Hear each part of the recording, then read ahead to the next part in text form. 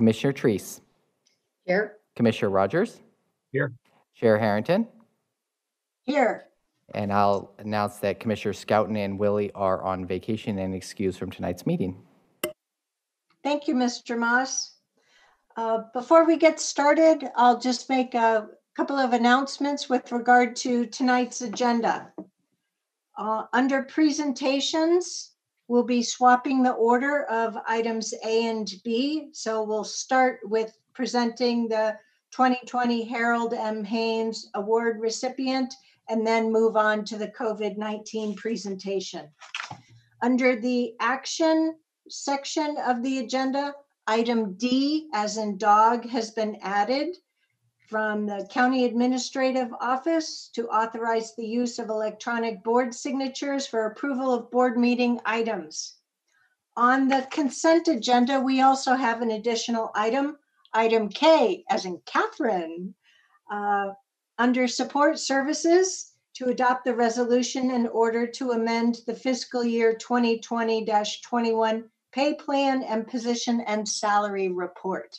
Are there any other changes to today's consent agenda? Okay, well then, we'll get into our meeting. First item on the agenda is oral communications. Mr. Moss, do we have anyone signed up for tonight? Yes, we do, Madam Chair. We have one sign up, Mr. Dale Feek. So I will let him. Dale, can you hear us? Yes. Can you hear me, Kevin? You're a little Yes. low on your voice. Oh, well, if I have a real problem, I'll have to switch over to a different system. I have everything as high as I can. Can you hear me, Catherine Harrington? Yes, I just turned my speaker volume way up. Thank you very much. All right, please go ahead, Dale, for up to 2 minutes. Thank you. I'm Dale Feek, Chair of the Washington County Citizen Action Network, known as WCCAN, coalition of grassroots advocates dedicated to improving the quality of life in Washington County by promoting healthy and sustainable communities, social and economic justice, and open and responsive government, as you are. So, Madam Chair, Catherine Harrington, Commissioners Willie, I know you're not here, but this is important for you to hear, and Commissioner Scouten, Rogers, and Treese. When I signed up to make public comment, I wrote that my topic would be public records request. I learned that Philip Bransford is the person who receives the request. I had a chance to talk with Philip today, and he's working with others in the county to address my concern before I make public comment about it before you. I emailed you a written comment about the written public comment that I submitted to the Environmental Quality Commission, DEQ, and will be summarizing as oral comment to them November the 19th. I quote from my previous comment to you, that I made to you about the state climate change framework, in particular the transportation sector as it relates to jet air contrails and climate change. You, Commissioners Treese and Scouten, might want to click on some of the links because they are about Pam Burden's two children, Miko and Isaac, who live in Beaverton and who are two of the 21 youth suing the federal government over climate change. I asked the Washington County Commissioners, this is what I said to the Environmental Quality Commission, to be leaders in helping get adopted a strong state climate adaptation framework. In October 2020, in the written comment to you, I said to the Environmental Quality Commission, the youth acting for our earth youth leaders, Miko and Isaac Bergen, two of the 21 youth who are suing the federal government over climate change to ensure that the legal right to a stable climate is protected. They stated, we're never too young to lead. I said to the county commissioners, I would hope that you are never too old to lead. Thank you. Please lead in climate change. Thank you. Thank you, Mr. Feek. Kevin, do we have anyone else? We do not, Madam Chair. All righty, thank you. We'll then move on to our consent agenda. Tonight's consent agenda consists of 14 items, 3 sets of minutes, 3 items under Clean Water Services, 4 items under Land Use and Transportation, 1 item under County Administrative Office, 2 items under Support Services, and 1 item under Service District for Lighting. By the way, how is my volume? You are good, Madam Chair. Okay, all righty. So those are the subset or list of items on the consent agenda. What Move are for the wishes approval. of the board tonight? Move for approval, Madam Chair. Second, We have a motion and a second to approve tonight's consent agenda. All those in favor, please vote by saying aye. Aye. Aye. I, Any opposed? The motion carries 3-0. Thank you, commissioners. Next, we move on to presentations. Our first presentation will be, I believe, from the Committee for Community Involvement. Who's doing our intro to kick us off? I think we might have a few people. Will they be coming up on video or just audio? They will be coming up on video, Madam Chair. So we have Amanda Garcia Snell to present the report to you. Okay. Hi, Amanda Garcia Snell, Community Engagement Manager, and I'm really here to introduce a couple of our Committee for Community Involvement leaders, longstanding volunteers for the county that we're so appreciative of. Committee for Community Involvement Chair Kathy Stallkamp and Co-Secretary Bruce Bartlett, and I will hand it over to them. Well, I'm hoping we can get their video right away. There's Kathy. Hi. And is Bruce joining us by video? Oh, Kathy, you're still muted. Let's check and make sure both of your audios work first.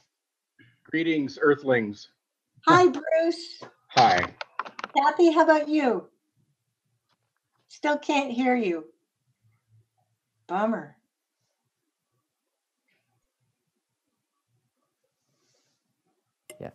Kathy, we cannot hear you. You're unmuted on our end. How about that little sound icon in the bottom bar on your computer? Nope. Bummer.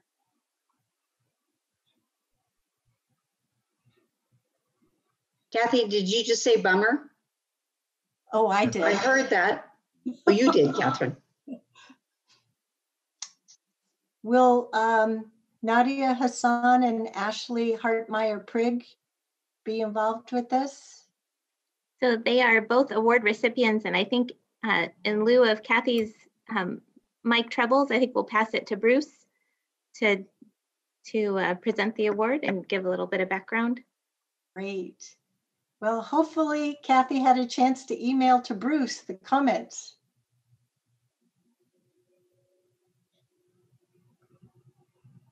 Yeah. Hi. So we are gathered here in this segment to present the Harold Haynes Citizen Involvement Award.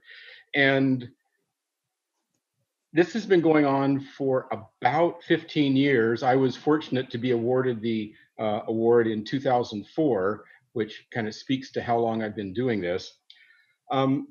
Without knowing who Harold Haynes was, it's a little bit disorienting to try to feel very excited about the award.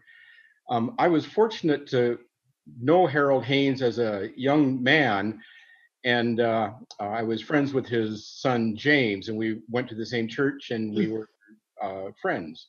I heard the first Beatles song in his basement, as a matter of fact. Harold was a professor of optometry at Pacific University and was a political firebrand amongst the staff. Ross Dondero is also a professor of political science at Pacific University and was a previous nominee for the Harold Haynes Award. Harold organized the faculty at Pacific University to take on a variety of pertinent chores in the Forest Grove area. And if you go to the Forest Grove Citizen Involvement website, you'll see a myriad of different committees that sprung from his work to enhance Forest Grove's involvement process. He also was very diligent in pursuing statewide issues and single-handedly, in a lot of cases, moved mountains. It was for this kind of work that he was that he was tapped to be the namesake of the award, and He was not one to suffer fools, and he was a very fact-based man, which is refreshing in anybody in these days. Uh, the the nominees for the award this year that did not get it, I'm just briefly mentioned them. Glendora Claybrooks served as a member of the Commission on Children and Families, is now a member of the Washington County Children Advisory Network, and was also served on the Oregon Equity of Inclusion Cultural Competence Continuing Education Review Committee, Healthcare for All Oregon. Blake Dye was nominated. He was a member of the first cohort of the Washington County Civic Leaders Program. He was recently elected vice chair of ERMDAC. He's been working closely with Adelante Mujeres, an organization which looks to enhance the work of Latina women, and is also board chairman of the Blueprint Foundation, a mentoring organization in Portland. The King City Community Foundation was nominated as a group, and they have sponsored a number of activities without any discrimination to race, color, gender, political belief, religious affiliation, age, which I appreciate, and any other affiliation. They work with the police department and with the Tualatin Valley Fire and Rescue. Sam Locke, civic activist. Katie Riley, who was previous chair of the Washington County Commission on Children and Families, and Jill Warren, who is a activist who has been working on the significant natural resource update, and the Washington County Master Gardener Association, which is run by the Oregon State Extension Service. And the Master Gardener program had 37,000 people sign up to take a free vegetable gardening course when the pandemic started. And they are involved in various school projects. They have a demonstration garden in conjunction with PCC Rock Creek, and they are just a powerhouse of vegetable activity. Which brings me to the winner of this year's Harold Haynes Award, the Tualatin Hills Park and Recreation District Visioning Task Force. And unfortunately, THPRD is an unpronounceable acronym, so you just have to say THPRD.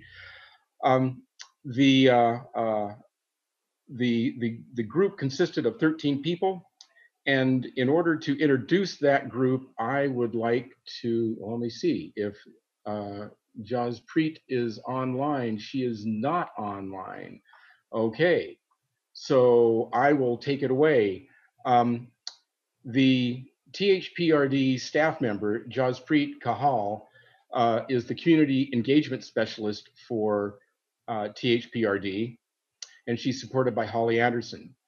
The members of the group include Olivia Brown, Ronald Ferguson, America Rodriguez, Victor Seen, Holly Van Houten, Ann Albrecht, Richard Goldner, Sharia Jane, Reed Quiggins, Rachel Gowland, Kathy Karmaputan Fan, then this name, Iwentu Siga, and Nadia Hassan are all members who spent hundreds of hours over the last year leading an extensive citizen engagement effort to form a vision for the future of the Park District based on needs. They didn't show up simply, they were intimately involved in the entire process. They designed the outreach process, selected where, when, and how the task force time and energy would be used. They attended dozens of meetings and used that experience to shape the next round of outreach. They attended 117 events and community meetings, and they talked to more than 10,000 people, collected 12,000 ideas, and nurtured the conversation along the way. They never said no to an idea. They put them all together. They were welcoming and inclusive. minimizing or eliminating barriers to participation. They want people to play, move, and interact with THPRD. The themes related to the overall maintenance of facilities and equipment and ability of THPRD to respond to all of the amenities safely. And THPRD does a great job in preserving natural spaces, and they had a number of ideas for trails, recreation, travel, interaction with animals, and regional connection, the regional trail system. They were able to do all this work in a very short period of time with a great level of commitment, and they are dedicated to reaching the entire community, ensuring the ideas, thoughts, and feedback collected represented the entire population of the district and our incredibly rich diversity here. So I would like to thank the Visioning Board for their work and congratulate them on their on receiving this award this year.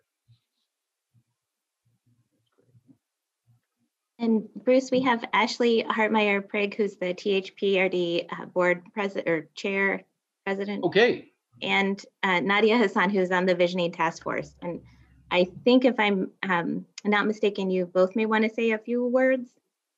And Jaspreet was able to join us as well. So in case she wanted to say something too. Good evening, everyone. I think I was on the call, but you couldn't see or hear me, so there may have been some technical glitches. But I think Bruce did a wonderful job of introducing everyone. Thank you. As Catherine Harrington, Chair Harrington, you mentioned, my name is Jaspreet Chahal, and I serve as a community engagement specialist for the Park District. And for the past year, have had the huge honor and privilege of working with the Visioning Task Force and leading this work.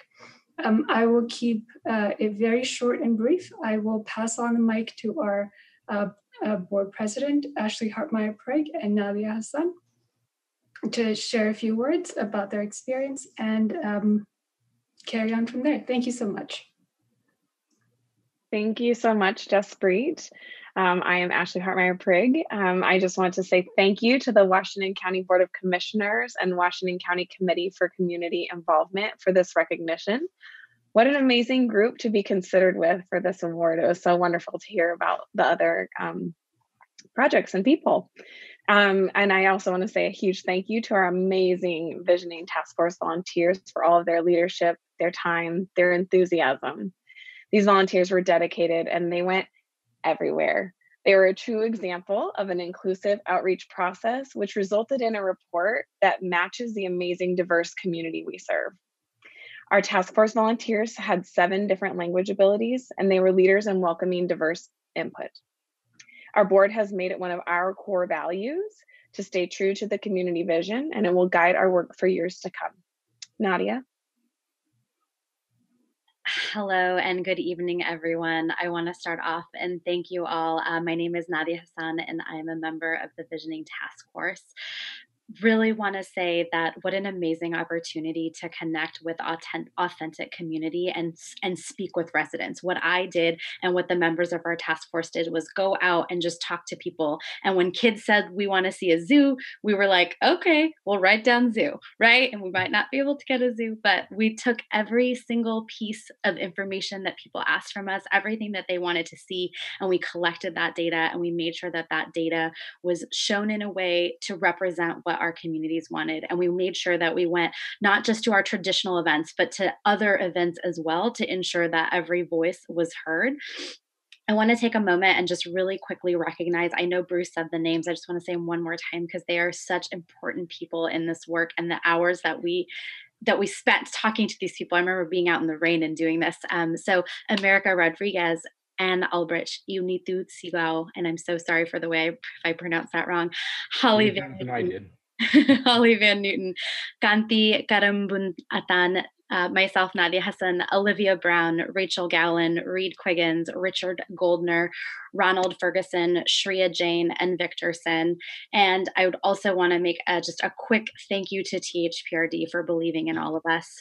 I shared this story. I had a 2-day-old when I applied and had an interview with the lovely individuals from THPRD, and they welcomed my 3-month-old baby to every single meeting that we had. And that type of inclusion for a mom to be able to bring their baby to meetings was so impactful and meaningful. And the passes that they provided us as sort of a compensation to be able to participate in THPRD facilities and use them felt so meaningful for me as a member of the community. And I'm just so thankful to Ashley and the rest of the board. And Bruce, thank you so much for this recognition, and everyone else. We really appreciate it.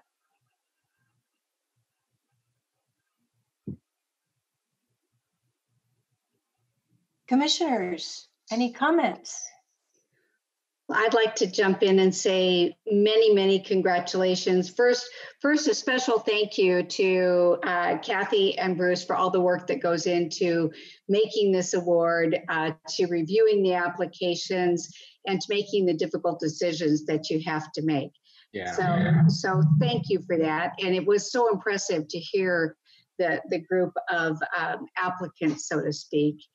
Secondly, my hat is always off to THPRD. You guys do such a great job, and the fact that you see this need and underwrite it, support it, and make this a possibility for our community is just outstanding. And Nadia, to you and to the whole group, thank you.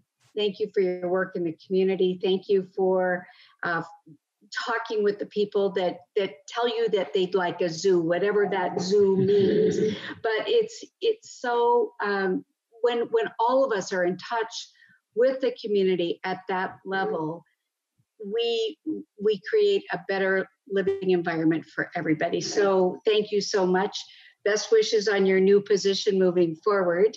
And I just want to say, again, special thanks and many congratulations for an award well deserved. Thank you. Sure. I would echo the same comments. Congratulations. It's a job well done. THPRD is not in my district. I don't have any part of it. I have mainly city districts and parks. But you guys, yeah, look at you two guys.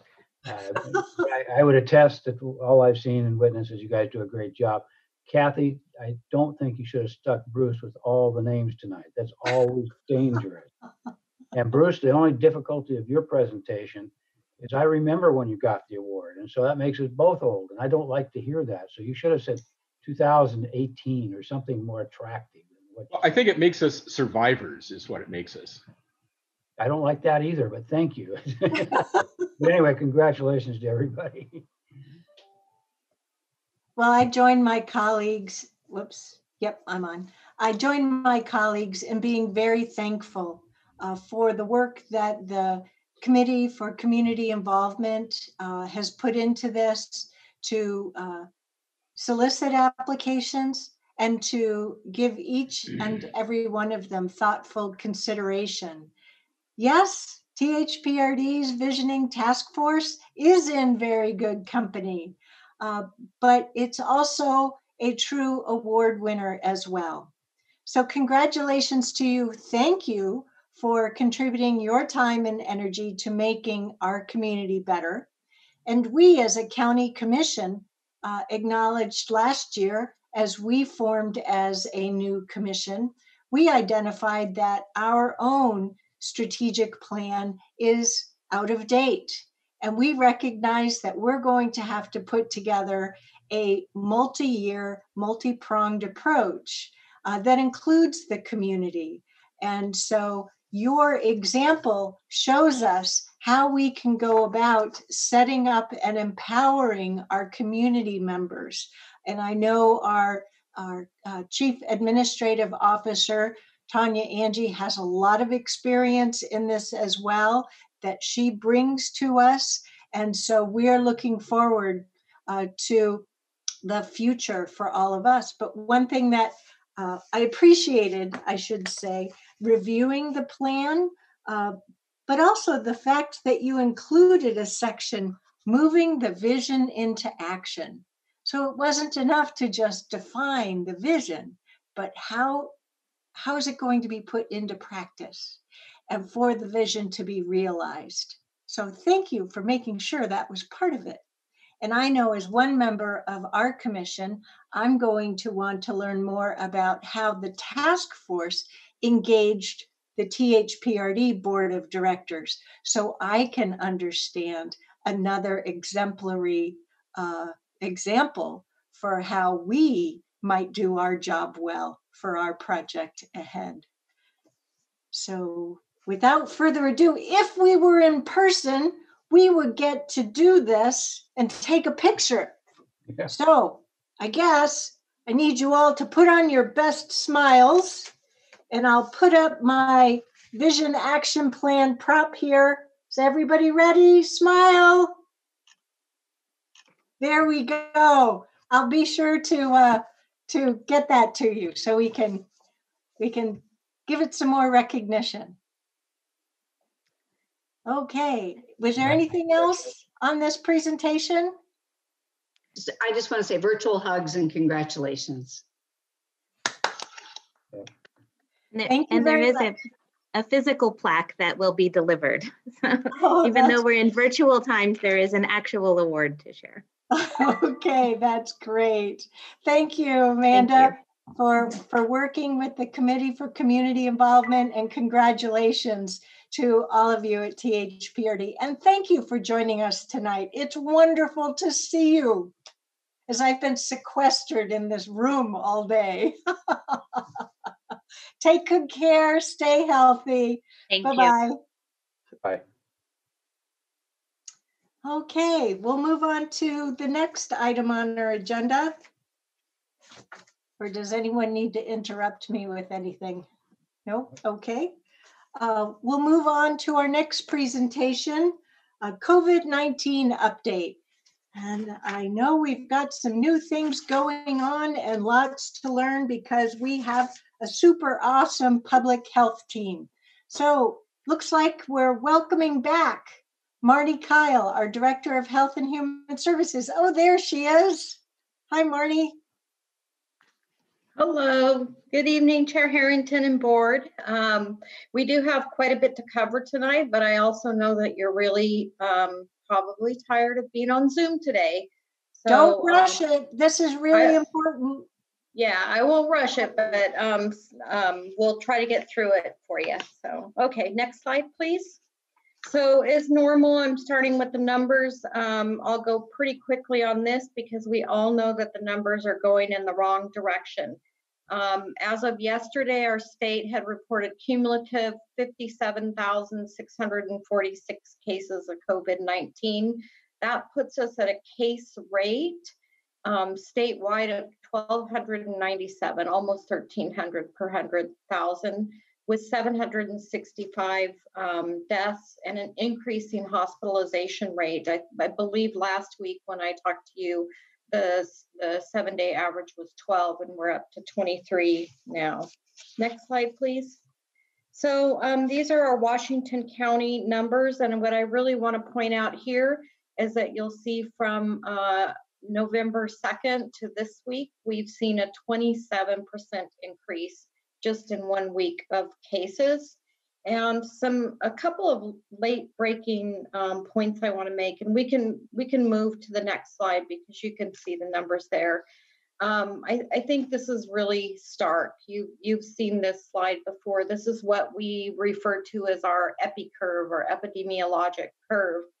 But what goes along with this is a couple of things that I want you to know. So one is the healthcare system is starting to struggle, and that includes our emergency medical system of care. What we've learned in the last week is that they're struggling with especially non-emergency ambulance, so not the 911 ambulances, but non-emergency. Those are the vehicles that take people from maybe the hospital to a long-term care center or to a doctor's appointment, when they need that medical transportation. And this is happening across the region. And so we're working with Multnomah County in particular to look at how we can reduce some of the staffing requirements, because right now there's a requirement that the ambulance must be staffed with a licensed to practice EMT level. And so we're looking to be able to reduce that maybe to basic first aid. The other thing is that we're hearing today, this is just from today, that the Metro region only had a small number of open ICU beds. All the major healthcare providers are at maximum capacity for testing as well, and testing results are now being delayed 5 to 7 days, which we've talked an awful lot about how difficult that makes our job in finding cases early and getting people isolated and quarantined. So those are a couple of late-breaking pieces of data that I wanted to share with you that have happened since doing these slides. So next slide. So the other thing that I wanted to just bring back to your attention, I know we've talked about this a lot since March, actually, but we do continue to see a disproportionate impact of COVID-19 on our Latinx population. And just as a reminder, this disproportionate impact and the cost of lives and quality of life for racially and ethnically diverse communities from COVID-19 is really serving as a tragic and reoccurring reminder of the long-standing inequities that exist in times of emergency. It exists all of the time, and in particular in times of emergency and crisis. This is evidenced across the nation, where non-white residents have suffered significantly higher rates of illness, hospitalization, and death. And our experience in Washington County, as you can see, is mirrored in these national trends. This reaffirms that understanding that these populations remain especially impacted and vulnerable in the times of crisis, and brings to light the structural inequalities and challenges such as access to healthcare, education, food, and housing. What we're finding is these populations are really struggling. They can't stay home and stay safe like many of us can. They can't do their jobs on Zoom or by telecommuting. They're the folks that are really making sure that we have food on our table. They're often taking care of our parents and our grandparents in assisted living situations, working in factories and other businesses that really have difficulty social distancing and not being able to stay home. So I just wanted to remind you of that disparity. Next slide. So what are we doing to address this impact? And you can see, and we sent a communication update today, and we'll be sending that weekly again. But we were, as you remember, the first county to announce this disparity and start working on culturally sensitive material. We worked with Salud, Centro Cultural, we worked with Virginia Garcia, made visits out to the camps during the migrant season, really worked with those community-based organizations to transcreate Spanish language material, Facebook material, created a coronavirus webpage, made visits. We can go to the next slide. Really tailoring the messages. We did hire some culturally competent contractors to produce social media messages, graphics, and videos. So, such as the contact tracing video was created in Spanish so that we could help our Spanish language community members understand, well, what happens when you're called and how does contact tracing work. Also, we've hired some experts in social media to help us with Facebook Live interviews and memes and social broadcasting campaigns that have reached over 2 million Spanish speakers. And then finally, next slide. We also have been working hard to address the essential needs. So especially for folks that are in isolation or quarantine, really helping to assure that they had their rents, utility paid, that there were groceries for family members, and that they were well supported in isolation and quarantine. For other folks, we often, when we were delivering educational material and masks, we also delivered food and other incentives to really help the community come together and talk about what was happening. And a lot of that was done in partnership, again, with our culturally specific CBOs in this area. And then just as a reminder that over 80% of our disease investigators and contact tracers are bilingual,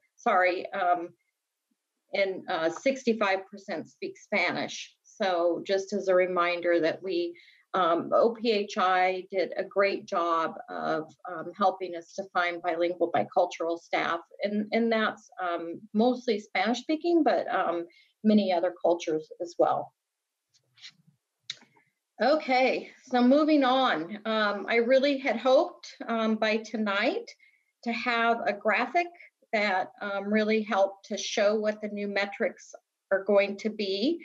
But the governor's office and OHA are working on new metrics that will replace the phase 2 readiness and the watch list. So you might have noticed in my data slides that we didn't have the phase 2 readiness or the watch list slides. And that's because they're being replaced and because you would have seen a lot of red, and that just makes us sad, even though it's the truth. So what we think is going to be helpful in these new metrics is that they're aligned with the school metrics.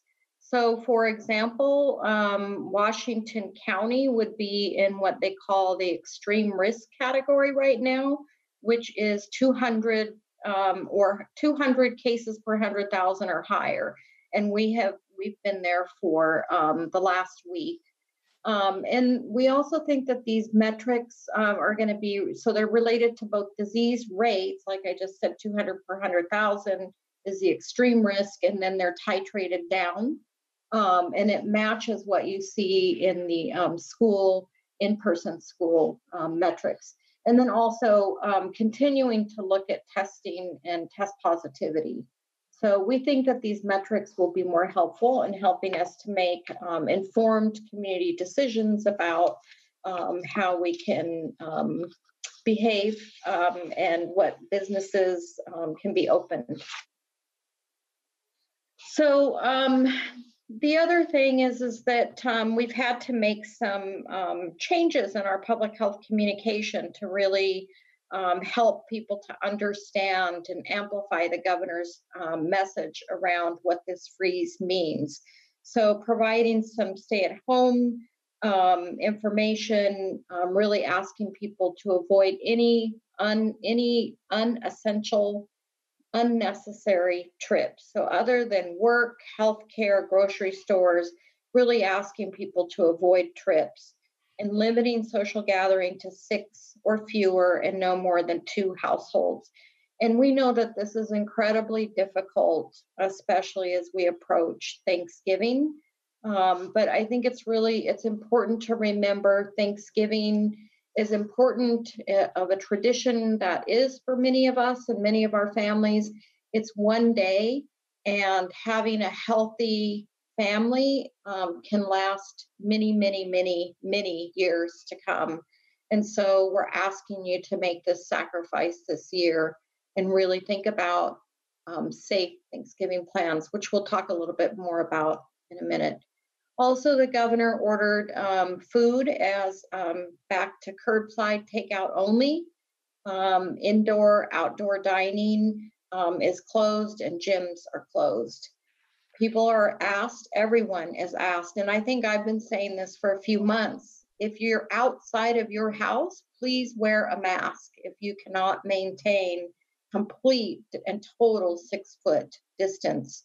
But the governor's now ordered that when we're indoors or outdoors, if we're around others, we need to wear a mask. Then the other important message, public health, even in Washington County, we're seeing over 100 new cases per day. And so we have had to change our approach, especially in the metro area. So Washington County and Multnomah County in particular, and Clackamas County, we just are over capacity. Testing and results are taking longer. So we just asking people, if you're waiting on test results, just stay home. Please stay home. If you test positive, don't wait for us to call. Isolate yourself from others and stay home, and take steps to prevent transmission in your own home. And we do have videos both in English and Spanish on our webpage to help with that. And then we're asking folks to please notify your close contacts and ask them to self-quarantine. We all know what to do now. If we test positive, we need to isolate ourselves. We need to stay home. We need to protect others in our household, our friends, and our coworkers. And we need to let people know right away, because the public health system is over capacity and you may not get that call soon. So go ahead and do what we've been talking about all these months. Okay, so the next slide, please.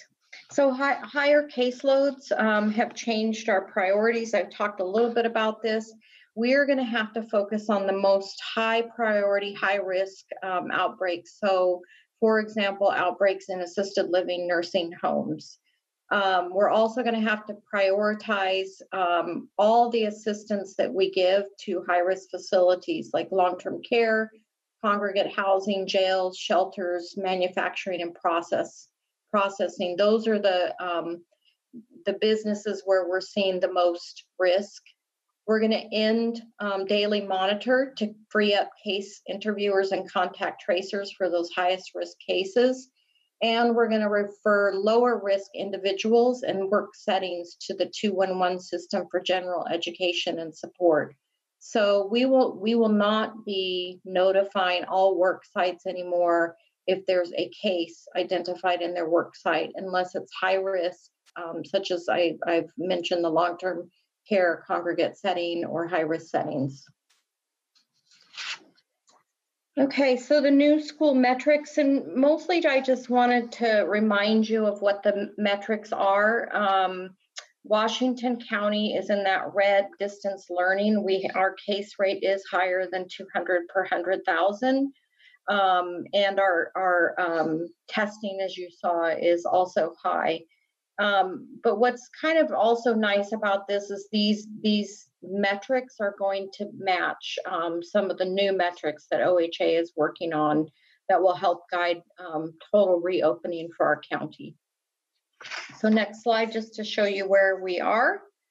And as you can see, our Washington County, our case rate is currently 260. So that's quite a jump from the 189, which was when we were first put in the 2-week pause before the governor's freeze order. And you can see that we also, our test positivity is above that 10%. Clackamas County is in really the same place as us, as well as Multnomah County. So I think that, you've heard us say that we do anticipate that our freeze is, with numbers like this, case rates this high, are likely to last more than the 2 weeks. Okay, next slide. So just also wanted to let you know, this is probably not a surprise, but we've had a 50% increase in the past week in families that we're supporting in isolation and quarantine. We've supported over 1,685 families, households. In just the past week, we had 163 households that we've been supporting in isolation and quarantine. And the way that we do that is really strong partnerships with our community-based organizations. So you can see Centro Cultural, Familias en Ascensión, ERCO, and 20 other community-based organizations have contracts and agreements with Washington County and with the Oregon Health Authority to really help us to support these families. Because again, when the entire family is under isolation or quarantine orders, people aren't working, It's difficult to pay rent, to get food, utilities, all of those essential needs need to be met. And we need to check in on them, see how they're doing emotionally, physically, help them get to doctor's offices if they need to do that, or contact with their doctor if they need to do that. Okay, so I went over this a bit earlier, but this is really the full list of what's required in the governor's new freeze order. I'm not going to read this. This is available for the public on our website. You all have seen this multiple times, and it'll be available up on this presentation that folks can get through the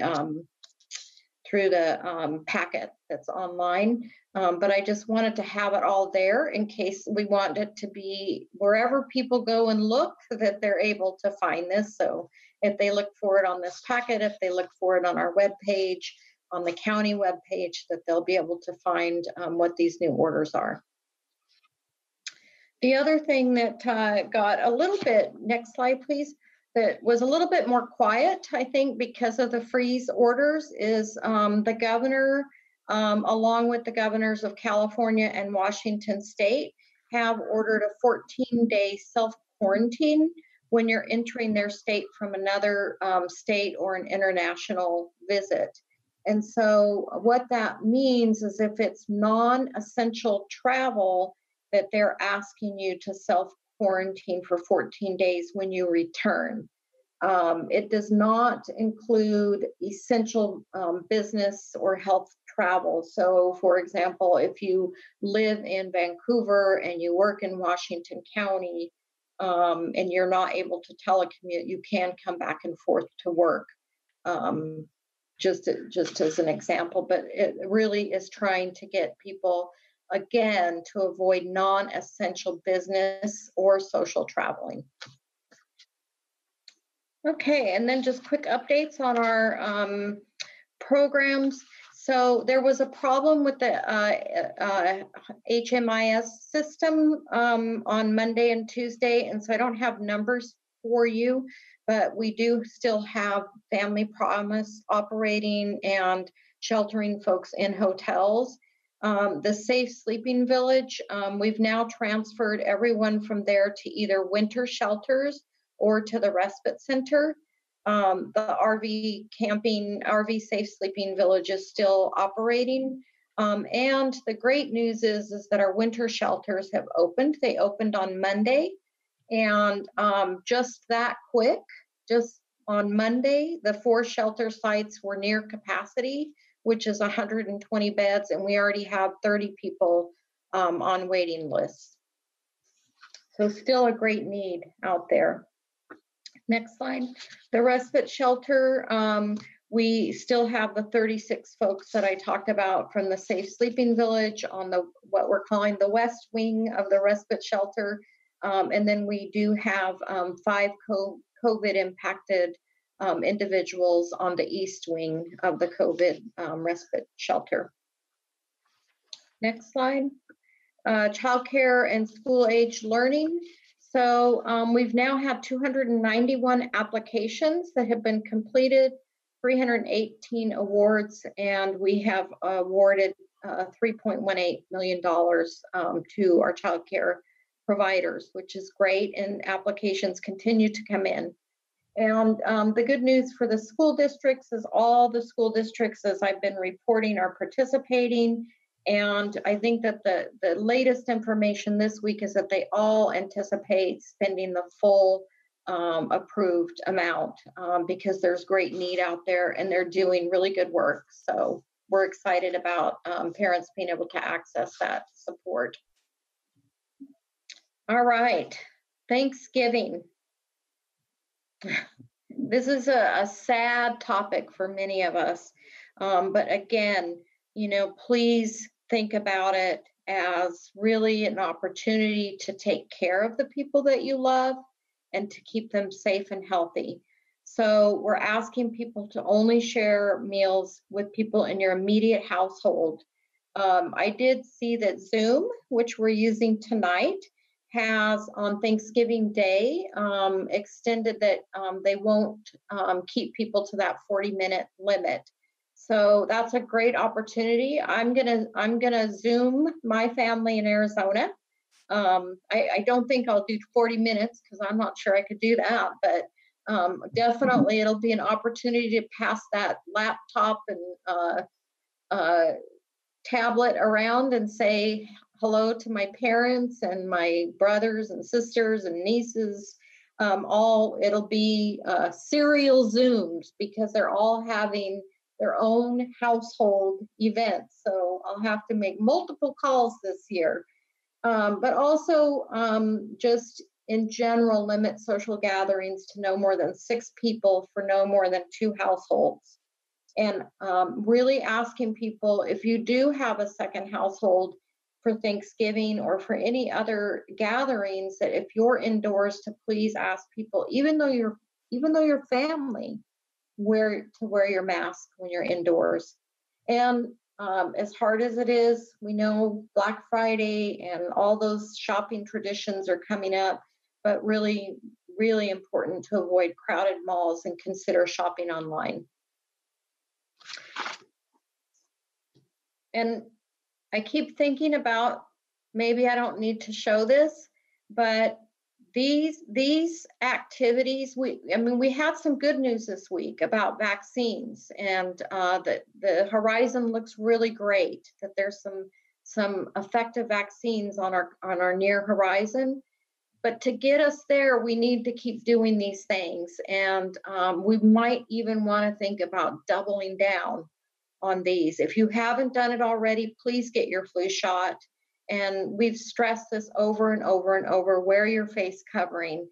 It is, for some people, it's annoying. They don't want to do it. But let me tell you, as a nurse, it's been a long, long time since I worked in a hospital, but it is also really, really uncomfortable and annoying to be on a ventilator or to be in the intensive care unit. So I'm asking you, please avoid that for yourself and your family. Wear that face covering when you're with other people.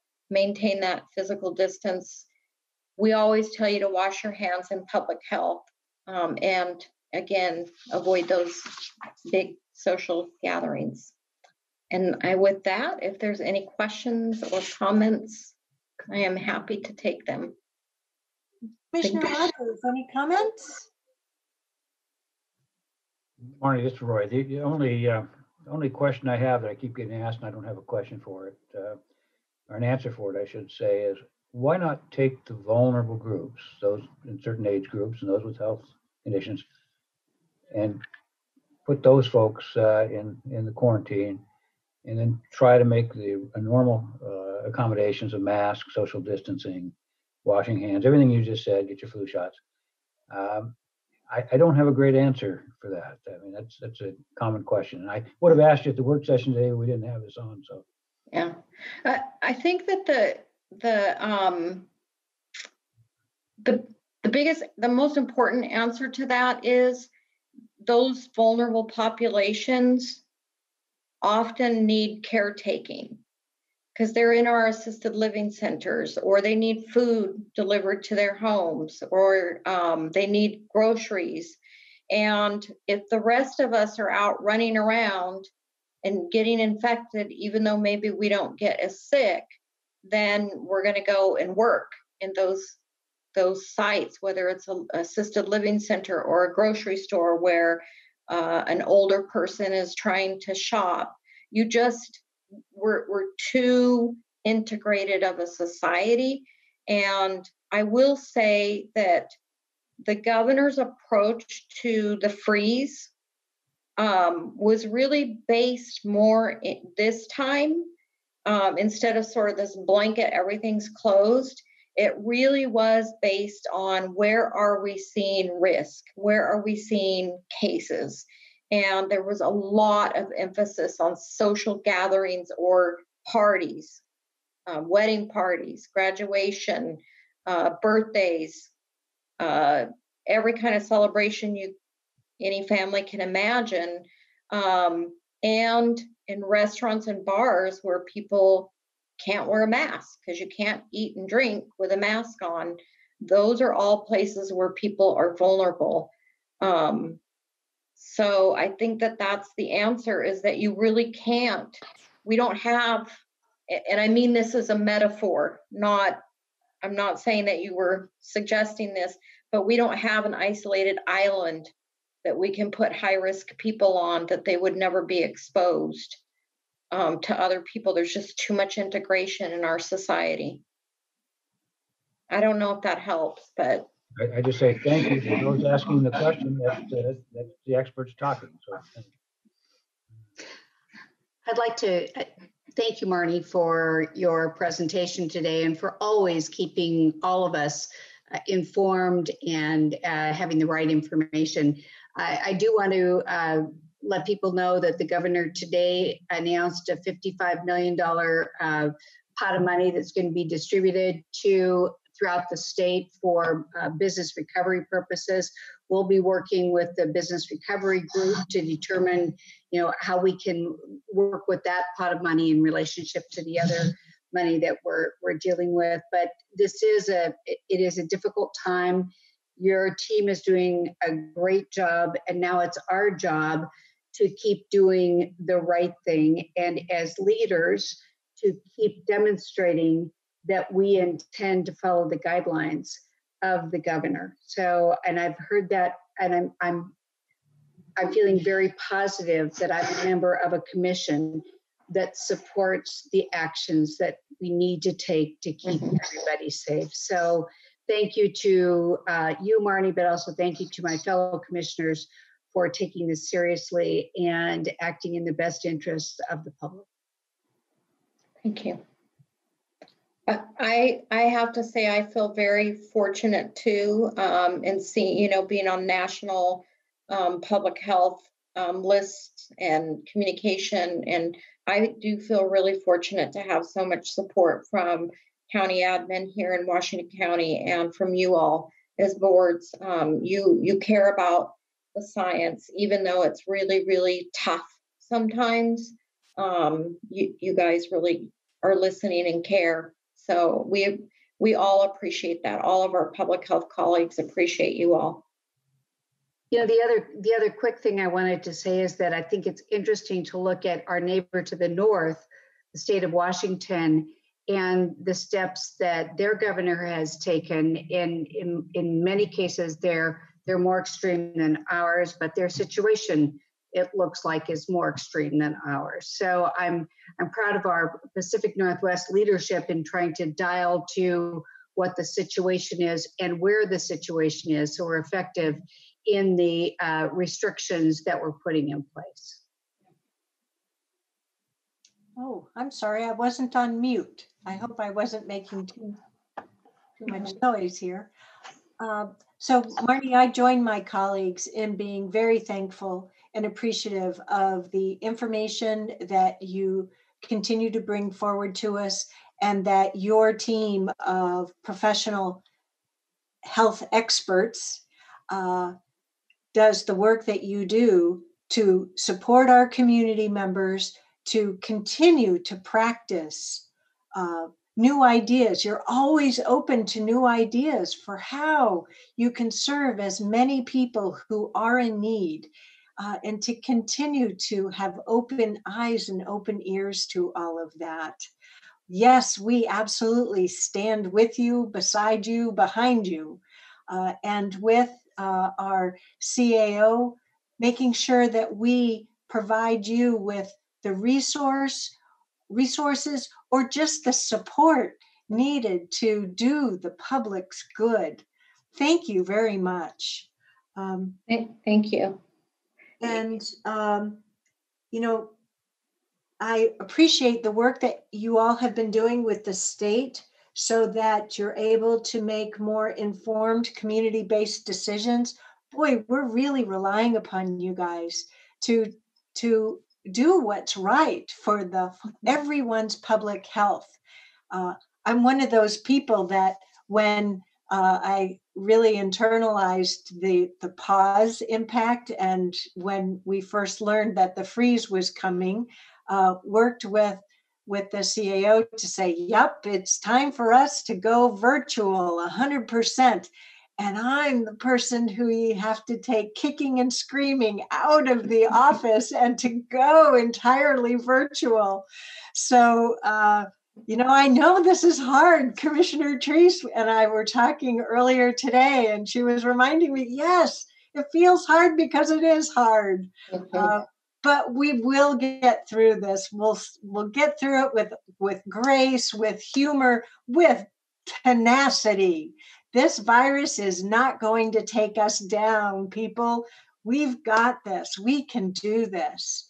I appreciate that Kaiser Permanente is running TV ads with nurses, doctors, respiratory therapists, every one of the kind of skills that they have that's involved with caring for us, to ask us to make the simple request. Wear your mask. Do these smart things.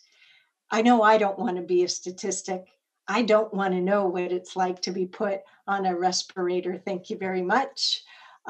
So count on us to do our part. And along the way, and your team knows that you can ask us to do other things that you think are smart, and we're just going to do them. So thank you. I hope that you will have a fun Thanksgiving holiday with you and your family, and that your team will get at least a one-day break from all the intensity that they've been enduring for 8 months straight. Yep. Thank you. I hope so. Thank you. One thing you reminded me is I wanted to share with you that I'm really grateful that we have Latricia Tillman as part of our team now. And she and Amanda and my Health and Human Services PIOs and Philip are all getting together and really trying to come up with some new ideas. And Tricia brings a really fresh perspective and some new ideas on how we can address the Latinx disparity. And we're planning on presenting together, hopefully at the next board meeting, so that we can share some of the great ideas that everybody collectively is coming up with. So it's great to have some fresh new ideas. And Marnie, of all, your presentation was powerful, but for me, the most powerful piece was the disparity between the Latinx community and the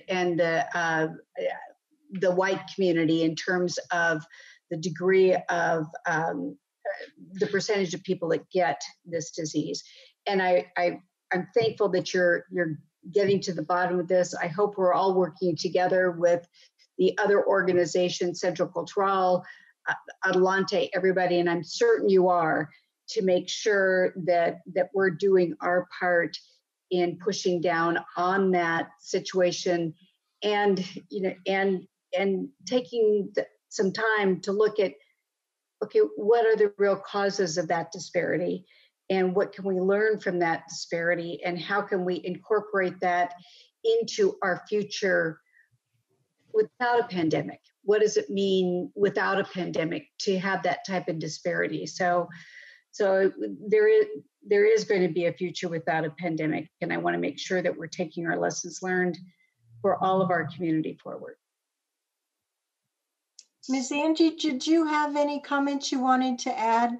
Because you've been helping spearhead and support our public health teams and helping pull all of our PIO experts together.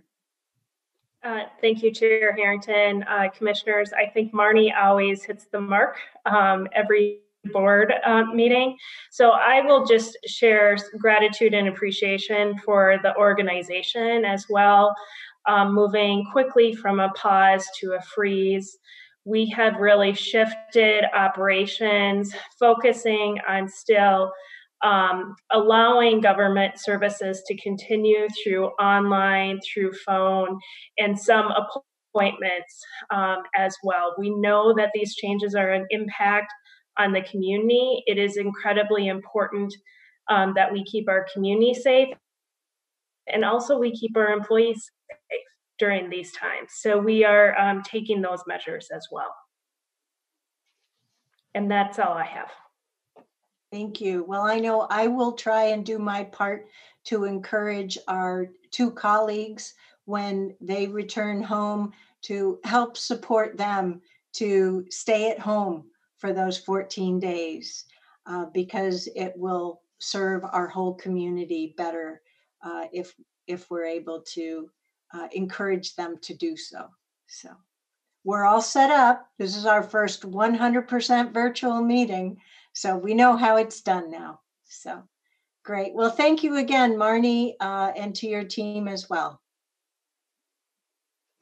Terrific.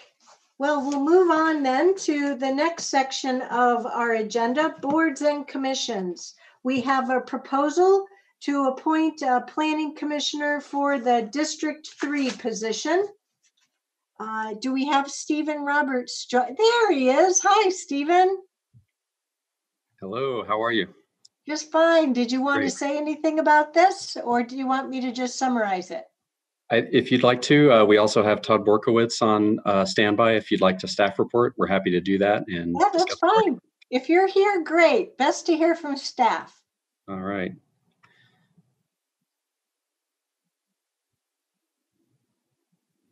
Okay. All right. You can go ahead, Todd.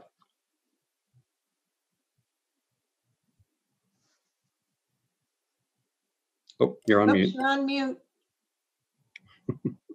You think I would have this down by now. So, hello, Chair Harrington and Commissioners. I'm Todd Borkowitz, Associate Planner with Land Use and Transportation.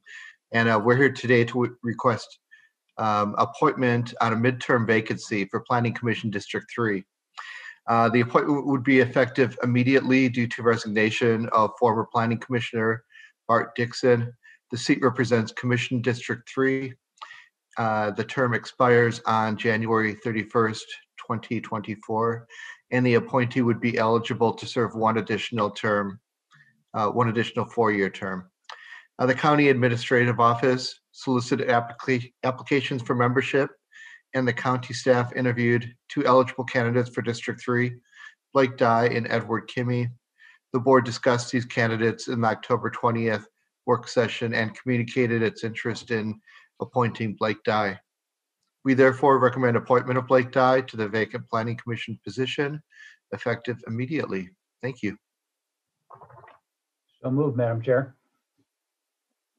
Second.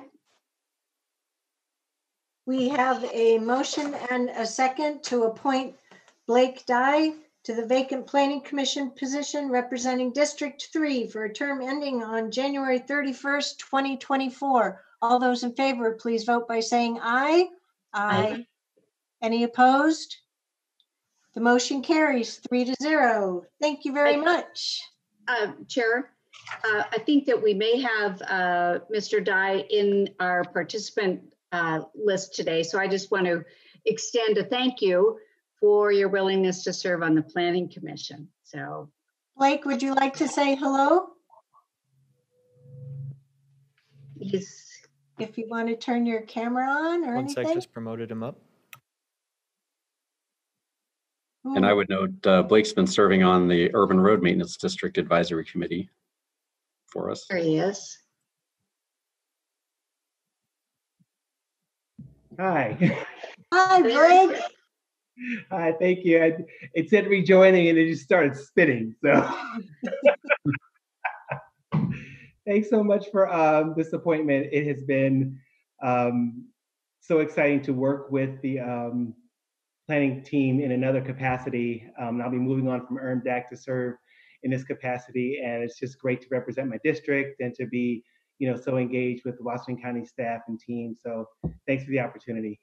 Well, thank you too. We really appreciate all of the contributions of time and expertise that you've been giving us here in Washington County, and we look forward to more.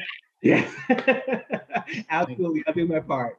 Thanks, All Blake. right. Like, Thank you, you know, I'm the Blake. commissioner in that district, so I'm pleased to nominate you. And I know your work from other committees. You're going to do a great job. So, Mr. Rogers, thank you so much. Thank you. Wonderful. Thanks. Take Thank care. you, Commissioner Treese, for noticing. I appreciate that. Great. So next, we're going to move on to public hearings and continue with land use and transportation. Woohoo! First, we have a public hearing to legalize a portion of Southwest Mountain Home Road as County Road 3327. And Madam So, Chair, there's I'm gonna- Stacy Shetler. Way to go. Yep, Thank you, I'm gonna- Stephen. I'm going to have Stacy give a staff report, and then Stacy and John Kidd are available if you have any questions. Great. Thank you, Chair Harrington. Commissioners, can you hear me okay? Excellent. For the record, I'm Stacy Shetler, County Engineer with Land Use and Transportation. Before you today is the matter of legalizing a portion of Mountain Home Road, County Road number 3327. If this legalization seems familiar, it's because your board legalized a different portion of Mountain Home Road, County Road 3326, last month on October 20th. Mountain Home Road runs south of the Shoals community between Oregon Route 219 and the Yamhill County line. The road is owned and maintained by Washington County, and there is uncertainty as to the location of a portion of the legal roadway south of Courtney Road to the Yamhill County line. This uncertainty was realized as a result of a recent paving project on Mountain Home Road. Research and analysis of the record documents, along with survey field work, concludes that a portion of the legal right-of-way cannot be accurately surveyed and that a portion of the record county road notes do not conform to the traveled roadway. The portion of Mountain Home Road that is being proposed to be legalized was originally established as a county road in the year 1913. And based upon maintenance records, survey records, fences, and other features in the area, this road has been traveled in its current location for over 100 years. Oregon Revised Statute 368.201 provides that a county governing body may initiate proceedings to legalize a county road if the location of the road cannot be accurately determined due to either numerous alterations of the road, a defective survey of the road or adjacent property, or if the road has traveled and used for 10 years or more, does not conform to the location of the road described in the county records. This roadway meets the criteria for legalization. There are no permanent structures that predate the traveled alignment of the road in the proposed right-of-way. The adjacent property owners were notified per the statute, and to our knowledge, there is no opposition to the legalization. The residents that did reach out before this hearing were primarily concerned that this legalization was a precursor to a larger capital project that would widen the road and increase traffic. Staff communicated that there is not a planned capital project identified for this road at this time, and that this legalization is a cleanup and clarification of survey records. Based on the foregoing facts, staff requests your board, first, conduct a public hearing, and second, approve the resolution in order. This concludes the staff report, and I can take questions at this time. Commissioners, any questions? Nope. Okay. Well, looks like it's time to open a public hearing. I just realized I did not bring a gavel home, so I'll knock on wood. I hereby open a public hearing. Mr. Moss, do we have anyone signed up to testify during this public hearing? We do not, Madam Chair. Okay. Our building is closed, right? So there's nobody in the room? There is Okay. one, but he has no, he doesn't have any testimony for you guys. Okay. So I'll knock on wood again and close today's public hearing. Move for the requested action. We have a motion to adopt a resolution. Do we have a second? Second. We have a motion to adopt the resolution and order legalizing a portion of Southwest Mountain Home Road as a county road. And this legalization will become final at the filing of the proposed record of survey in the county surveyor office. All those in favor of this action, please vote by saying aye.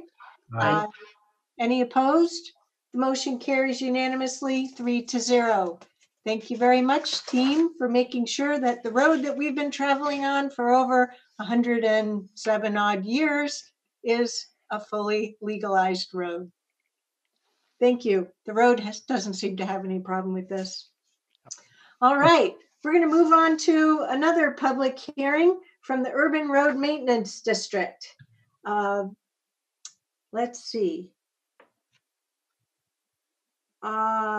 This is going to be a second reading. Do we have a motion to read this? It's not an, yes, it is an ordinance. Do we need to have a motion to read it by title only?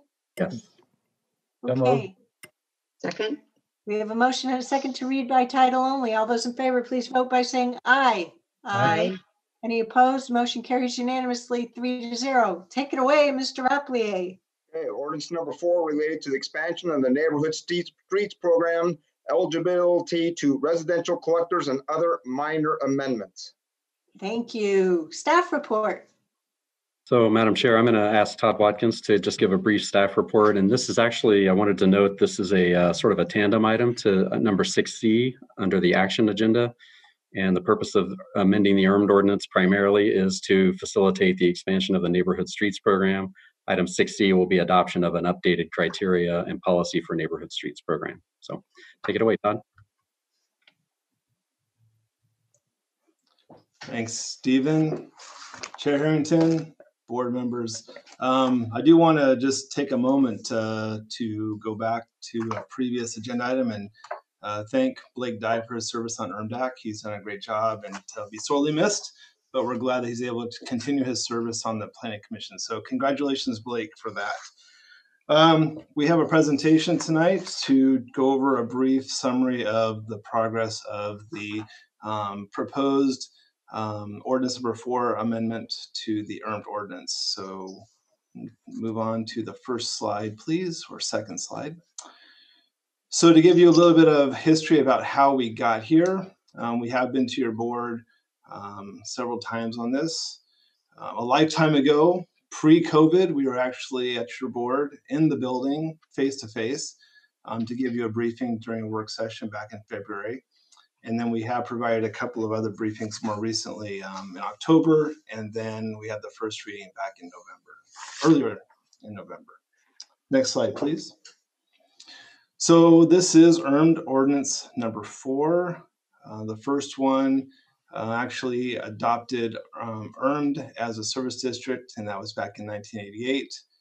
We've had the first expansion of the ordinance in 2001 when the Neighborhood Streets program was created. And then more recently, we had the ERMD ordinance number 3, which allowed us to expend ERMD funds for the bike and pedestrian safety improvement projects. Next slide, please. Thank you. So what this does is it does expand that existing neighborhood streets program to include the residential collectors. It enables the funding for those traffic calming projects. And then also there were a few minor cleanups that need to occur within the ordinance text. So we wanted to take advantage of this this time to do that. Next slide, please. So we recommend that you do adopt the staff recommendation for adopting the ordinance. And as Stephen alluded to, there will be another subsequent action item tonight that will adopt the policy and procedures for that program if you do go ahead and adopt this ordinance. And with that, I will take any questions if you have any. Commissioners, any questions? I know we had a work session on this previously, so I'm not seeing any questions today, Mr. Watkins. So with that, we've had the second reading and now we need to hold our first public hearing. I don't need to take a motion for that, do I? You do not, Madam Chair.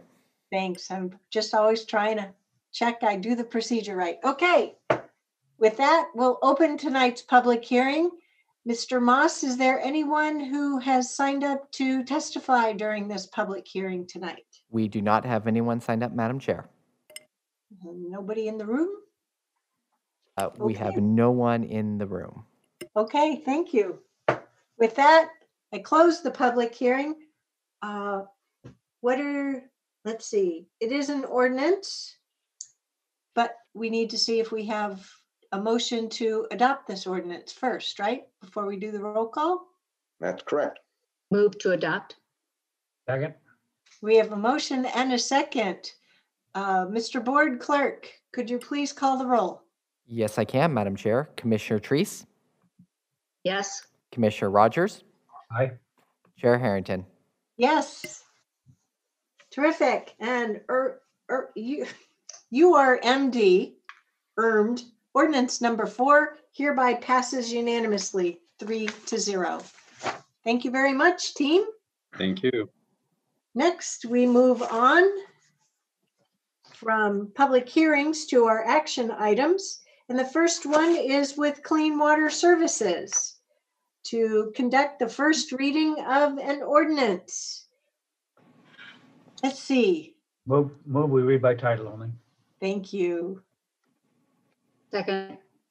Wonderful. We have a motion and a second. All those in favor of reading the ordinance by title only, please vote by saying aye.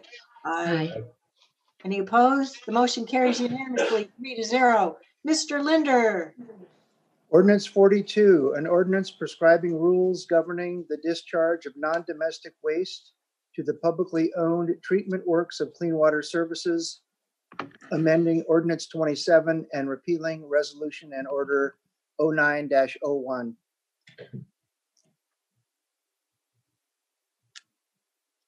Do we need to say the next part about continuing for a second reading? That's our action request. Okay. I'd move for the requested action, Madam Chair. Second. We have a motion and a second. All those in favor of Continuing to December 1, yeah. Well, do we have a staff report now? We normally, Madam Chair, yes, you would have the staff report and then you would take action on the recommendation. Okay. So let's hold the motion and the second and go to the staff report. Thank you, Chair Harrington. This is Diane Taniguchi-Dennis, Chief Executive Officer for Clean Water Services. Today we have Joy Ramirez, who will be giving our staff report on the non-domestic waste ordinance for us this evening. Thank you.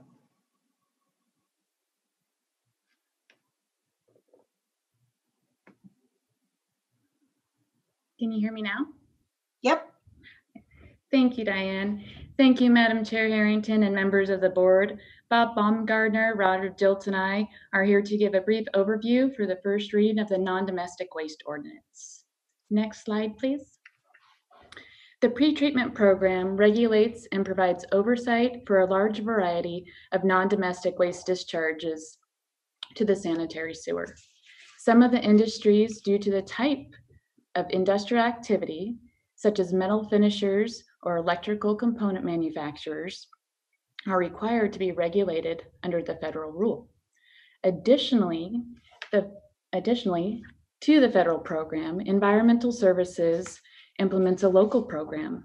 This local program provides oversight for hauled waste, unregulated pollutants, and also cost recovery from industries that discharge high-strength waste.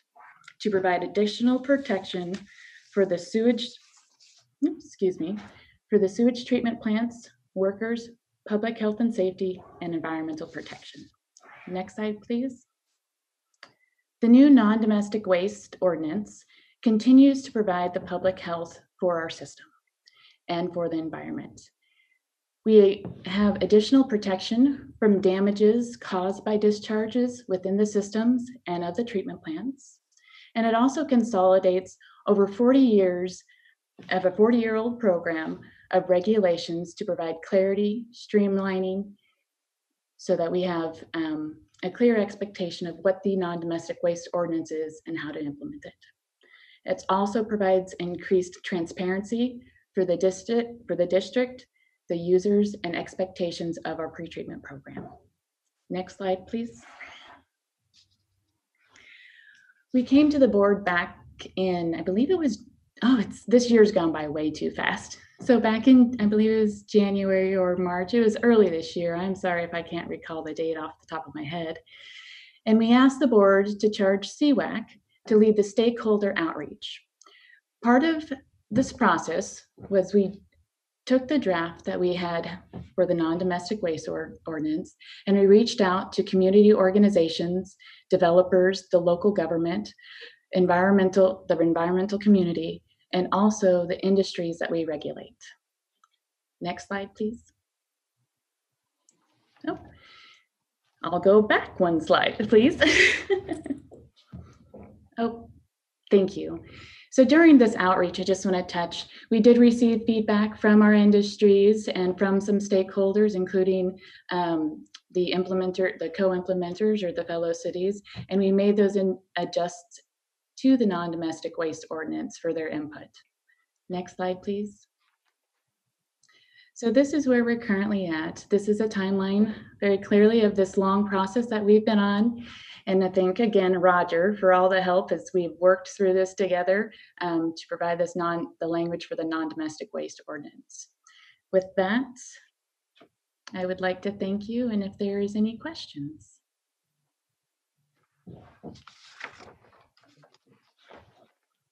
Thank you, Ms. Ramirez. Commissioners, do you have any questions? No, thank you. No, thanks. Okay. Well, we already have a motion and a second to continue for the second reading and first public hearing at our next meeting, December 1st, 2020.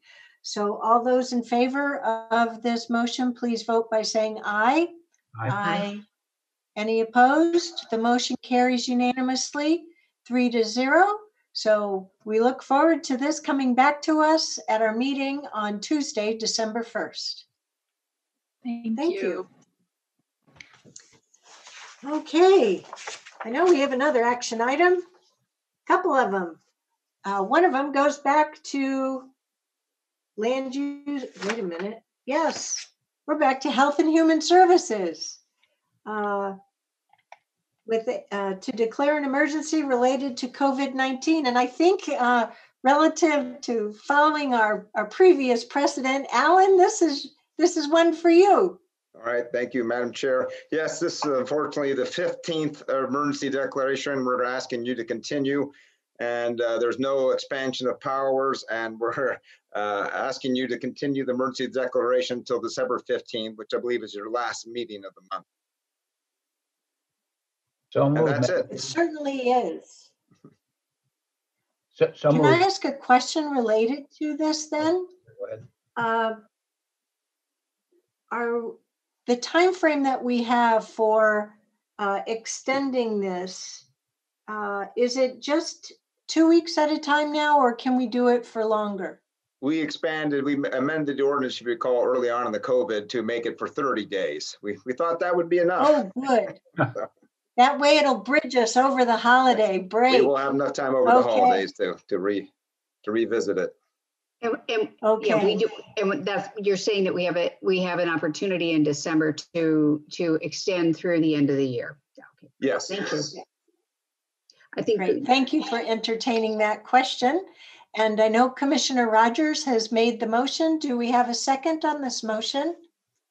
Second. Thank you, Commissioner Treese. All those in favor of extending the emergency until December 15th, 2020 are under Washington County Code Chapter 8.36 to support response activities to COVID-19, please vote by saying aye. Aye. Aye. Any opposed? The motion carries unanimously 3-0. And we will keep at supporting our communities during this global pandemic. And next, we'll move on to land use and transportation as related to the ordinance we just had earlier. It's time to approve the update to the program policy. And it looks like we have a short staff report. So we'll turn it back to you, Mr. Roberts. Thank you, Madam Chair. And Melissa Norman is on deck to do a brief presentation for us. You also received a work session briefing on this recently, but we'd like to just walk you through this just to make sure everybody knows what we're up to. Go ahead, Melissa. Right. Good evening, everyone. Can you hear me? Yes. Good. All right, I'll try to make this quick. I know it's towards the end and we're all done being on the computer today. And hopefully this is stuff that you remember at least a little bit. So this is the Neighborhood Streets Program Policy Update. Next slide, please. So this is for primarily residential collectors.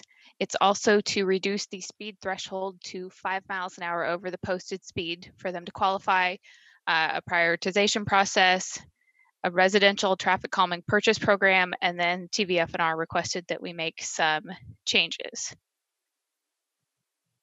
So next slide, please.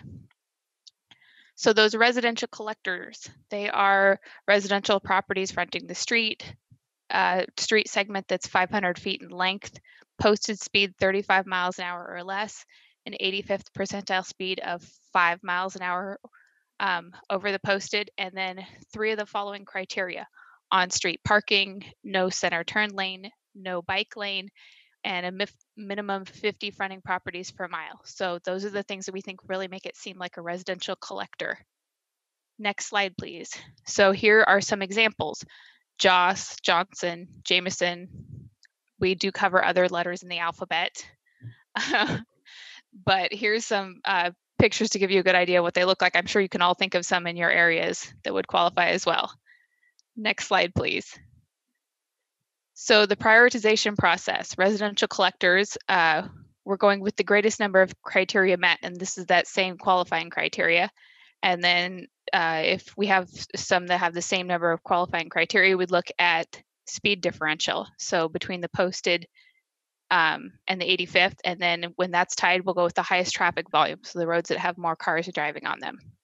Next slide, please. So for locals and neighborhood routes, this is really just mirroring the same process. So those qualifying criteria, and then speed, and then traffic volume again. And this is pretty similar to what we're already doing. It's just written to make it easier for everybody to understand. Next slide, please. So if you may or may not remember, we started this way back with a February 4th briefing where you asked us to look into these reducing that 7 mile an hour that we currently use to 5 miles an hour over the speed limit. It has an increase of, 20 up to 28 collectors from the 24 that it previously was, so not a big number there. It's a little bit harder to tell on the locals and neighborhood routes because we don't just go out and analyze every one of those. They're kind of on a request basis, but we could see a really big jump there. It's going to make an increased demand for anybody working on the program. That's why we have that prioritization, and we really tried to make it clear so that they could see where they fall in line with everybody else. We could see some projects delayed due to funding or staff limitations because we are not changing the funding for the program. This is very similar to what happened. I'm sure if any of you remember the history of the program, when it started, we had lots of requests come in. I say we, even though that wasn't me at the time. And then they kind of peter off. But we are able to address a lot of these. So I'm hopeful that this is going to really help us be responsive to public requests. And we've had a lot of people that are really waiting for this to go through.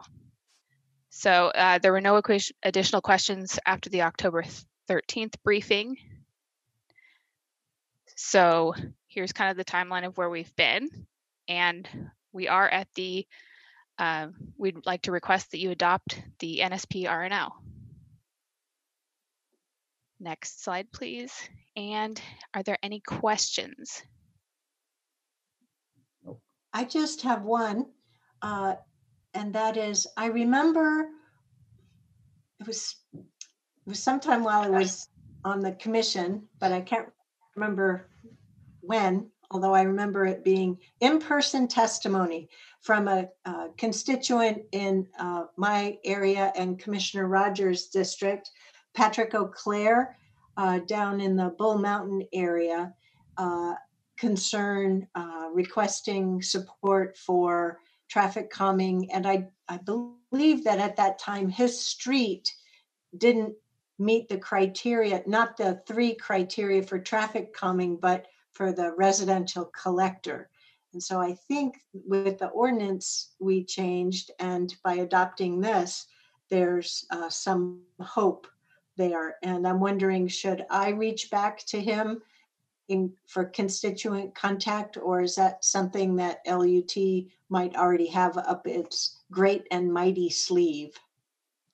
We actually have a press release, media release, ready to go.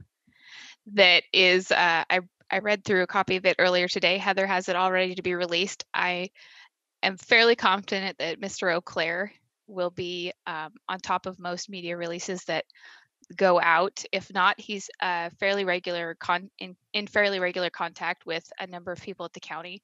So he should be aware of this coming through, and it's on his radar. Perfect. If not, I'm sure we'll hear from him and we can let him know. Yeah, he's just the one name that I recall at the moment. So wonderful. Well, so we have a proposal in front of us. What are the wishes of the commission on this resolution in order? Move to adopt. Second. We have a motion and a second to adopt the resolution in order to update the neighborhood streets program policy. All those in favor vote by saying aye. Aye. Any opposed? The motion carries unanimously 3-0. Thank you, commissioners, and thank you, staff, for being here tonight. We're on to our final action item for this evening from the County Administrative Office to authorize the use of the electronic board signature. Let's see. Do we have anyone on deck for a staff report, or should I just describe this and go from there? I can present the staff report, Madam Chair. Wonderful. Please do, Mr. Moss. Thank you very much. So this is to fully facilitate the use of virtual meetings per the governor's order and in line with our COVID restrictions to authorize myself, the board clerk, or alternate board clerk to use your electronic signatures to approve all items approved by the board at these board meetings. So just a cleanup to make it so we can expeditiously produce the business of the county for our residents. It also has the benefit of a consistent signature, unlike my handwritten one. So, do we have a motion to authorize this action item? So moved. I want to think about this for a while. You know, I think I can second it. Second. Commissioner Rogers just wants me to go to the office. Hey, I would welcome that, believe me. All those in favor of the motion, please vote by saying aye. Aye. Any opposed? The motion carries unanimously 3-0. Thank you, Mr. Moss, for bringing that forward. And that's it for our action agenda. Next, we move on to our second area of oral communications. Do we have anyone signed up for this tonight, Mr. Moss? We did, Madam Chair, but we do not see them online. So that concludes our business for tonight for public comment. Well, that's a bummer. We lost somebody. Shoot. Okay, well, board announcements. And I'll start with the standard announcements, those for our next meeting. Well, looks like after this week, next week, we don't have any board meetings. So that leaves us with 3 work weeks to finish the rest of our county business between now and the end of the year. So the week of our very first week of December, that starts on Monday, November 30th. I invite you all to join me on YouTube for my first ever end of the year update, a substitute of the State of the County report in this very adventuresome year of 2020. Then we'll meet on Tuesday, December 1st for a work session right here, brought to you by Zoom at 8:30 in the morning, followed by our board meeting at 10. Thursday the 3rd, we'll have a roundtable.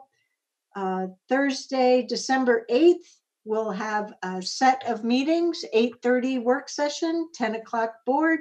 And then on Tuesday, December 15th, that's an important day. It will be the last set of meetings for Commissioner Dick Scouten, as well as for Alan Rapplier as a permanent employee of Washington County as our county council. We will take them through a work session at 2 o'clock and then a board meeting that starts at 6:30 p.m. Are there any other board announcements for this evening? Madam Chair. Leadership, any other announcements? Oh, go ahead, Commissioner Treese. Chair, did you want to remind people about the conversations tomorrow night and Saturday morning? Well, that's a very good point. Yes. Thank you very much. We've had 2 of our community investment conversation events to date, and we have 2 more opportunities. Tomorrow night, starting at 6 p.m., it will be hosted by Commissioner Roy Rogers, as we all have passed the baton and taken responsibility for hosting these community investment conversations to really focus on our budget. That'll be Wednesday night, November 18th. And if you check out the Washington County calendar, you can hook right up with the Zoom link, or it's also on our board meeting page. Then on Saturday, we're going to have the last of the 4 community investment conversations. This is our only daytime community investment convo, and it will be running from 10 a.m. to noon, also brought to you or hosted on Zoom. And they are also hosted on YouTube as well, so you can participate that way, whichever is most comfortable and convenient for you. Thank you, Commissioner Treese. Are there any other board announcements or anything else you 2 would like to expand on? Madam Chair, Nope. we do have our one commenter for the end to provide public comment. He is back on for you. Hey, that's terrific. Well, welcome. Hello, Mr. Naharaja. Yes, Madam Chair. Welcome back. Thank you, Madam Chair Harrington. Are you able to hear me? Yes, we are able to hear you. Please go ahead for up to 5 minutes. Okay, thank you. Good evening, Madam Chair Harrington, Board of Commissioners. Thank you again for affording me this public opportunity testimony today. My name is Kumar Naharaja. I'm a resident of Washington County. As a backdrop to this public testimony today, I thought it may be relevant for the board to know that I'm a volunteer registered with the CERV-OR, which is the State Emergency Registry of Volunteers in Oregon, to serve in the COVID-19 response. The statutory authority under which I signed up with CERV-OR is ORS 401-651 subsection 2. The topic of my testimony today is the upcoming governor's statewide two-week freeze starting tomorrow, ending 12/2/2020, and the county office closures to in-person access to the public in general. The governor, in a press conference on 11/13, stated that the freeze will likely last 4 weeks in hotspots such as Multnomah County, and Washington County is included as well. For the 2 weeks. The State of Oregon's newsroom, hosted by the governor's official website, in a media release stated that these risk reduction measures are critical in limiting the spread of COVID-19 and helping conserve hospital capacity so that all Oregonians can continue to have access to quality care. The governor's 2-week freeze, though, is starting tomorrow, primarily targeting improper social gatherings and some businesses in-house, and excludes personal services such as barbers shops, salons, etc. from closures. And this is specifically, as you all know, is to mitigate the current COVID-19 surge that threatens hospital capacity in Oregon. The governor has clearly specified that personal services, such as the ones that I specified, will remain open at this time. However, certain county and city offices in Washington County, such as the libraries, the HPL Express, are closing services to the public, even when they are not the target of governor's upcoming freeze. And even as other county components continue to function, albeit at a restricted level. On April 15, 2020, the governor signed Executive Order 2016, which was entitled Keep Government Working. Pursuant to ORS Chapter 401 et Sec. ORS 433-441, the governor, via that order, authorized state and local governments to take necessary measures to ensure continued operations, public participation in decision-making, and the provision of essential government services in a safe manner during the COVID-19 outbreak.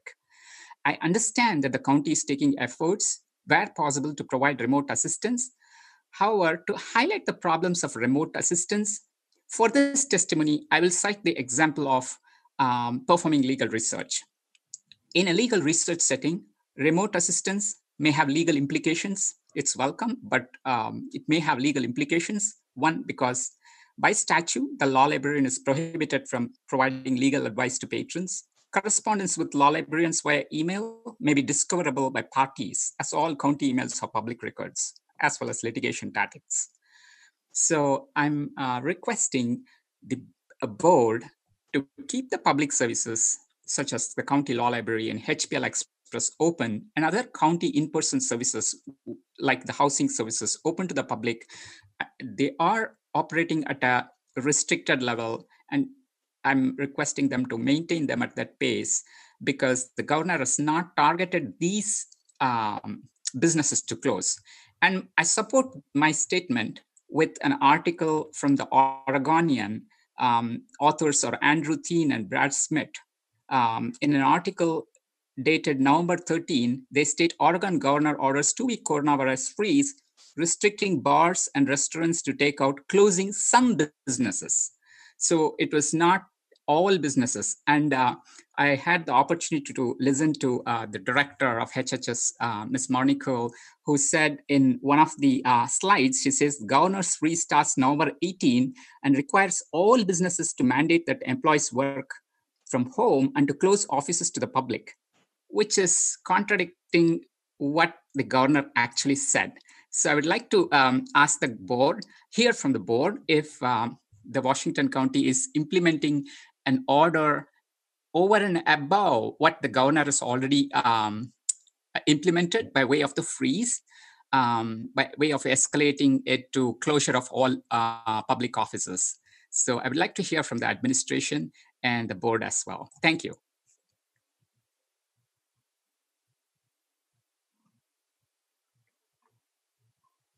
Ms. Angie, I would look to you and to Mr. Rapplier, and I'm wondering if it might help us to also show the chart or the press release that the governor's office has given us that shows the categories that must be closed. If that's handy at all to also share on the screen, but I'd like to turn it over to the two of you. Thank you, Chair Harrington, Board of Commissioners. I don't have that handy to display right now. Maybe Clerk Moss, if Marnie is still available, could help access that. So I'm going to talk specifically about the law library, because that's what the speaker was raising. The law library services is currently remote, and they are able to email documents per their rules, phone, remote services, and they do have some contactless checkout as well, curbside. I will note that the law library staff worked with the Law Library Advisory Board on these protocols and procedures. And on the Law Library Advisory Board, it includes attorneys, judges, and they support this measure in supporting the governor's freeze. So that's just a little bit more about the decision making that went into the law library services. And if I may chime in, the governor's orders generally exempt the local governments, and they're allowed to do what they want. And we heard loud and clear from our health experts that it is extremely important to curb the spread of this. And so the advice from our experts is to limit services, close services, and that's what we're doing. And so it is an inconvenience to everybody, but that's just what has to happen. And also, I have a question too. I know for county government services, you are still handling things over the phone and over the internet. And I'm wondering, does the law library still have access over the telephone? Yes. Yes, they do. Remote services are available. In all county services, there is a matrix on the county's website that lists how to access county services and provides phone numbers as well. All righty. Commissioners, do you have any other questions from our staff? The only thing I'd add is I appreciate various points of view. I appreciate the presenter tonight bringing his thoughts forward, but I personally don't have any interest in revisiting that. I think we've made a decision and we need to stay right where we are.